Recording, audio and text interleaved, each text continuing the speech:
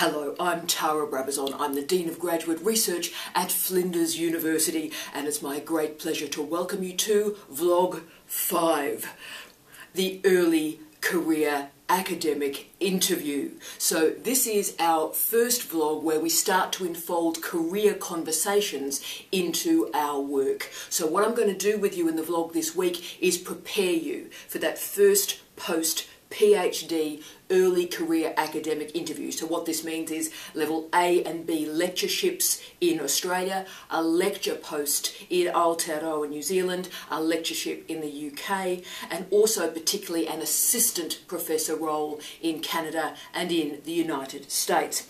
Now, it may seem very odd to you that the first of these career sessions that I talk about with you is on the interview. Why aren't I talking about the CV or indeed the application for the job? There is a reason. Interviews are diagnostic. They reveal problems. So what we're going to do through this interview that I'm going to present for you today, and you're going to answer me back, what we're going to do in this interview today is I'm going to reveal the areas that you do incredibly well now, which is terrific, but it will also reveal the challenges, the issues, and the areas, the languages that we need to work on for you. So what I'm trying to do today is find a way to transform your experiences and your expertise into evidence that you can use in an interview. So what we're going to do is create a series of narratives of your academic life, academic case studies that you can slot into an interview when required. Now, this interview today is particularly geared for academic posts. I will do other vlogs, particularly on the private sector, small, medium-sized enterprises, and also interviews for tenders and consultancies. They are different genres, but I thought we'd start today with the academic one. But first we need to do our shout outs. Firstly to the wonderful Andrew. Every Friday afternoon, it appears, a remarkable gentleman comes and sits in my office and tells me wondrous things. And Andrew was that guy last Friday, and it was just amazing. Andrew, you're a great human being. Graham, star you are, mate. Sue, all my love, all my hopes to you. I actually now have two Sues in my life to match my two Bruces, so maybe we should introduce the Bruces to the Sues, and I'm sure magic will ensue. And I also want to do a specific shout out, if I can, to Daria. Daria, you are an outstanding scholar. It's a pleasure to spend time with you, and I have no doubt that the future of higher education is in your hands. So I want to dedicate this gig to you today. I also want to do a shout out to the wonderful women who said, Tara, we need a vlog on how we get a job. So that is Elise, Anna and Danielle. Guys, this one is for you. Let me know how I go. Let me know what you'd like me to do next. It was a great suggestion. Let's go for it. So how I'm going to frame today is as follows. I'm going to ask you particular questions clustered into particular topics. And let me tell you how I got those questions. Here's my iPad. I have 82 interviews. Yes, 82 interviews that I've conducted during the life of this iPad. So on the long weekend, I got all the interviews together, trawled them, clustered all the questions into the particular topics and areas, and picked the best ones. So all the questions I'm about to ask you are real questions that happened in a real interview. And how you handle today's vlog really depends on you. If you would like to test yourself and test your ability to answer these questions in real time, then do so. When I ask the question, press pause on the video and answer it back. Now, I would advise, obviously, perhaps don't do this in public areas. If you're on public transport, they probably will call security if you do this. And also do tell your family what you're doing so that they don't think that someone's broken into the house and is interviewing a cat for an academic post. So just make sure they know what's going on. And I know a lot of you watch these vlogs, which is just lovely, I think, with your partner or with your kids. So invite them in for this one and answer the questions, and they can judge you and see how well you go. And what will then happen is, after I've asked the question, I'll have a pause, then I'll explain to you why it was asked, and what the academics, what the university wants to get out of that question. And remember guys, I always tell the truth, always. I never pull punches. Most of you know I've worked in 9 universities in 4 countries. I've worked in 4 of the Australian states. I'm brought in as an external examiner, a consultant, a panel member, an examiner. On we go through universities around the world. I just finished a gig with Canada and a Canadian examination panel. And I am a scholar of higher education. I'm a scholar of the higher education workplace. And I currently, right now, have 3 articles under review looking at the contemporary state of the higher education workplace. So guys, this isn't just about my vibe or my feeling. This is actually what I do for a living. So, are you ready? Take a breath. Let's begin.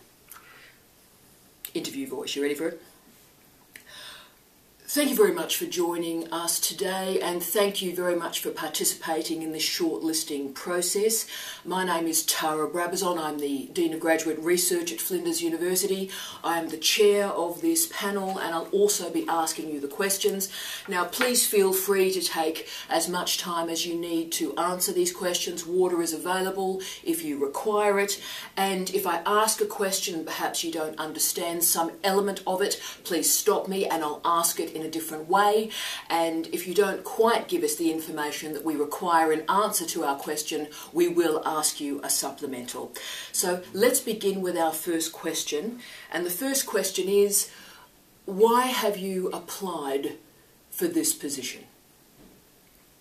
Right, now you will always receive this handball question at the start of the interview. There are reasons for that. Firstly, it is a way to relax you.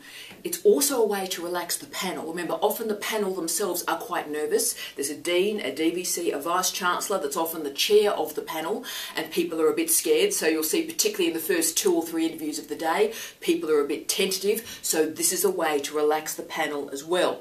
So this mode of question is always asked, and therefore you can always prepare for it. Now, while it is a handball question, it's not a handball answer. You have to demonstrate in your answer that you have an intense connection with the university, with a department, with its staff. You have to know the staff in the department to which you are applying and their research, and you have to name it and the connection to your own work. The last interview I did, 5 of the 6 candidates, when asked this question, said, you know, why have you applied for this job? They said, oh, I'd like to work in Australia. They didn't mention the university, the department, the city in which they would be based, nothing at all. Now, I know this will come as a surprise to you, but the one person who actually talked about the department got the job. So after this handball, we then move into a discussion of research. And this is one of my favourite questions ever asked in an interview. It came from a real interview. A great friend of mine in Canada asked it. So here we go with the research question. You ready? Thank you very much for that answer. We'll now move to the research area of our interview today. And could you tell us the topic of your second book?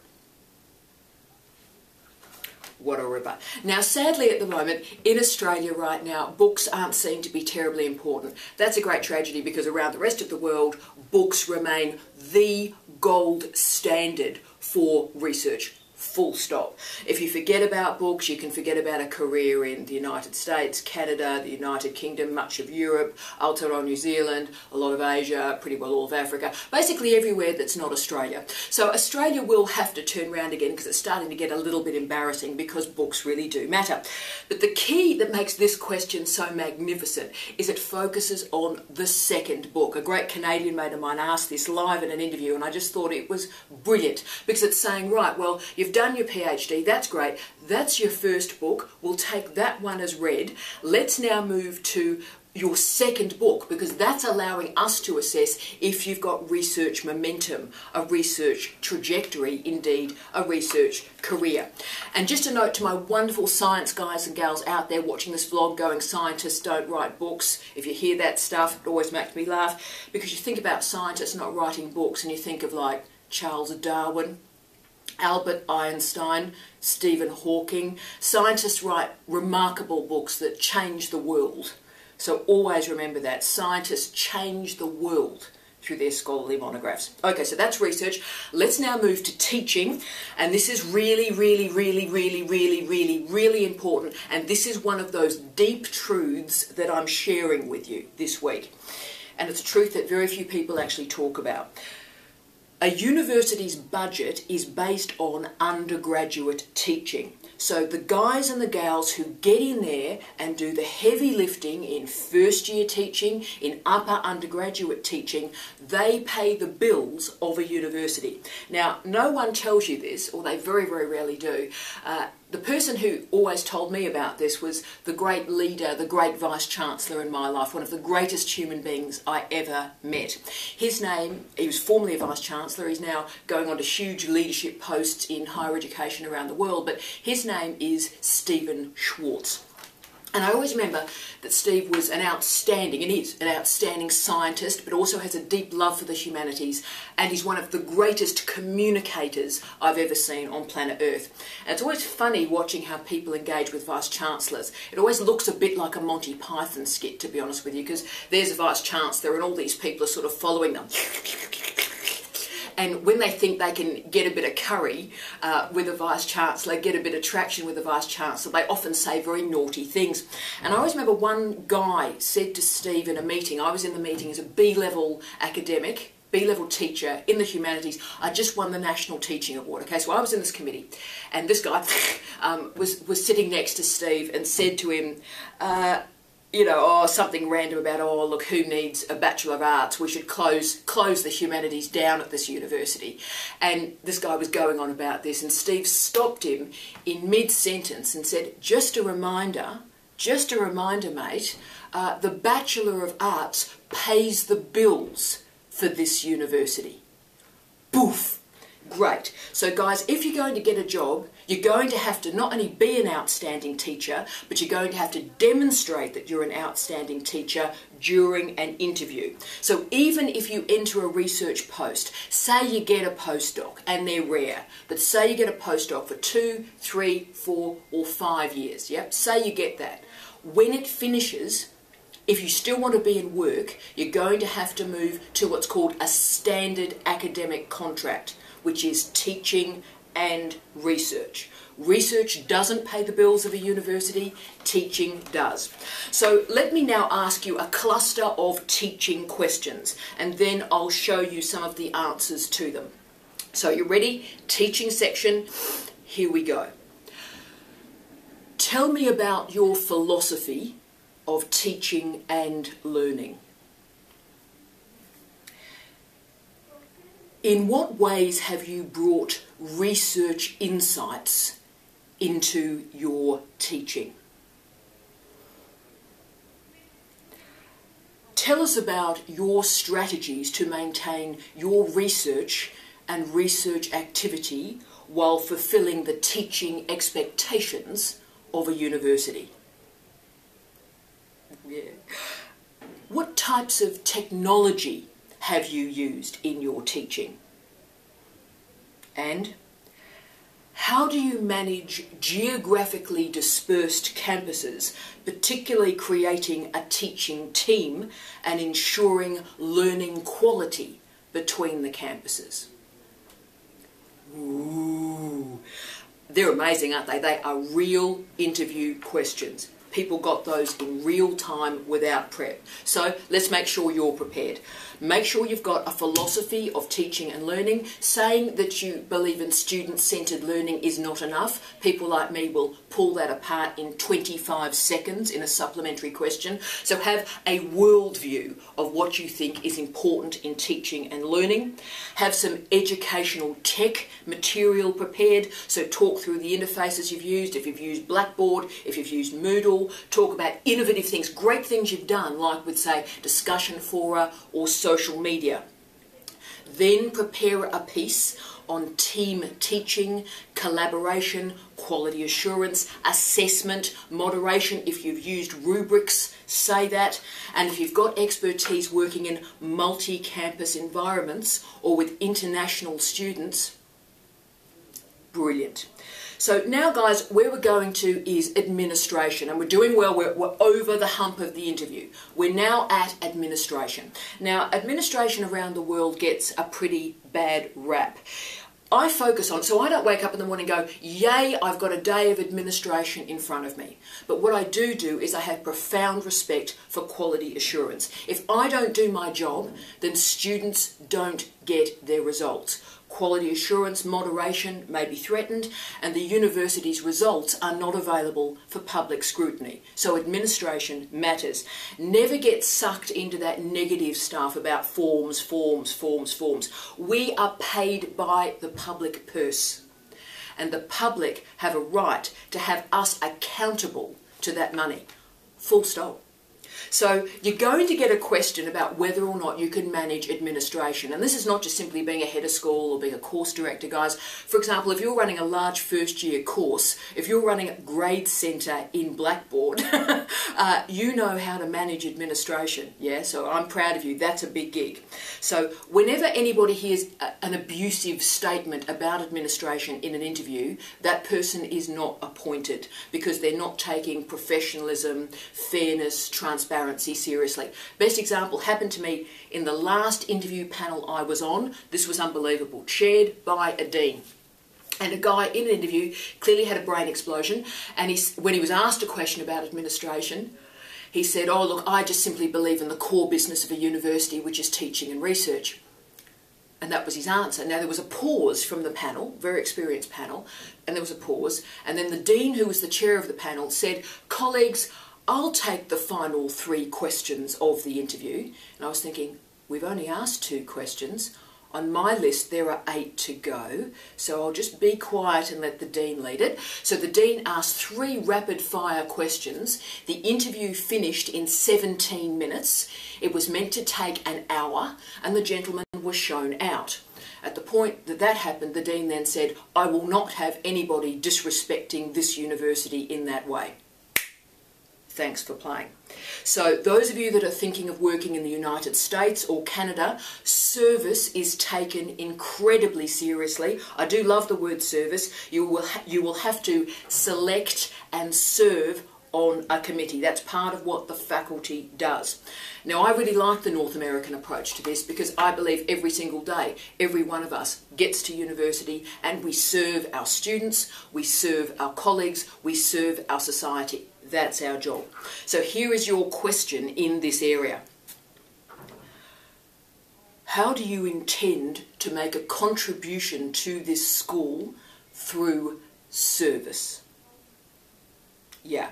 So what you need to do is focus on collaboration, focus on commitment, use the word service back with them, start to be comfortable with that word, and specify your particular interest. So I have a big interest in teaching and learning. I would like to be and serve on an assessment committee. I'd like to be an early career researcher rep on a research committee. So if you've been, for example, a postgraduate rep at Flinders, you're already nearly there.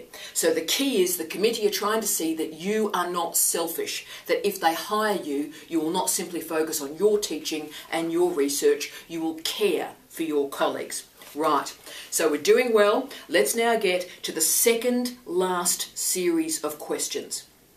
And these ones are about you. This is where they're assessing what sort of person you are, what sort of scholar you are, what sort of colleague you are.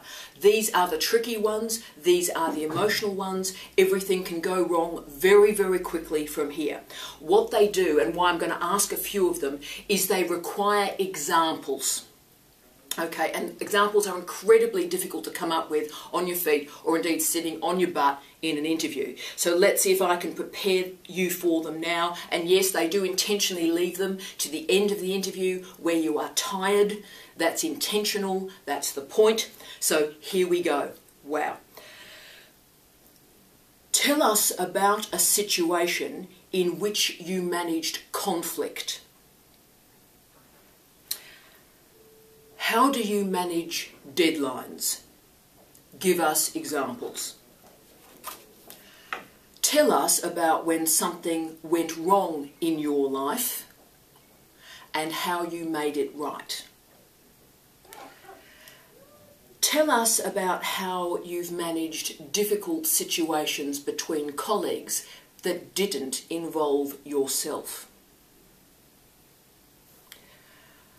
How do you handle student complaints or critiques by colleagues? And tell us a time you made us, I'll say that one again, tell us about a time you made a mistake and how you corrected it. Right. So guys, these are horrible questions. And I've got worse ones than that. I'm about to give you the worst question I ever got in an interview. This is me personally, what happened to me in an interview. Now, as some of you may know, I was married before I met Steve. It was a very short marriage. It was a nightmare. It was a terrible experience. I don't talk about it because it is private, it is personal. I tend to carry the pain quite tightly, but I don't hide it because it is important to know, all of you out there and people that might be going through a bad point in their life, that something terrible can happen to you in your early 20s and you can survive it. So that's incredibly important. So remember that if you're having a bad year, guys. But I was asked in an interview, and I'll be really clear here, this was in Australia, and it was by an Australian Vice-Chancellor. And I was asked in an interview, how do we know that you won't treat this department like you treated your first husband? For real. Yeah. So guys, this bit of the interview can get a little bit messy. So here's how to handle it. This is the tip. You really need to do this. Keep it professional. Keep it as far away from your personal beliefs and personal life as you can. Keep the emotion out. They are asking you questions to provoke emotion. Do not produce emotion. What I want you to do is know the questions are coming. Breathe. Swallow, compose yourself. For the women out there, lower your voice so that the emotion doesn't build up in your neck, okay? I also want to make sure before you go in you have good professional examples of how you've handled conflict, collaboration, rows or fights between colleagues, how you manage time, and also you always get a question like how you handle critique or how you manage errors. The key is to show what they're trying to see is that you are in control. You are professional, you're not being dragged into emotional stuff. Remember, this is an interview, it's not Facebook. They're different. So don't be provoked. Know the questions are coming. Be calm. Right. Well, we're nearly through the interview. There is one question to go, and the question is always the same, and you can always prepare for it. So here is the final question. Yay. Have you got any questions for us?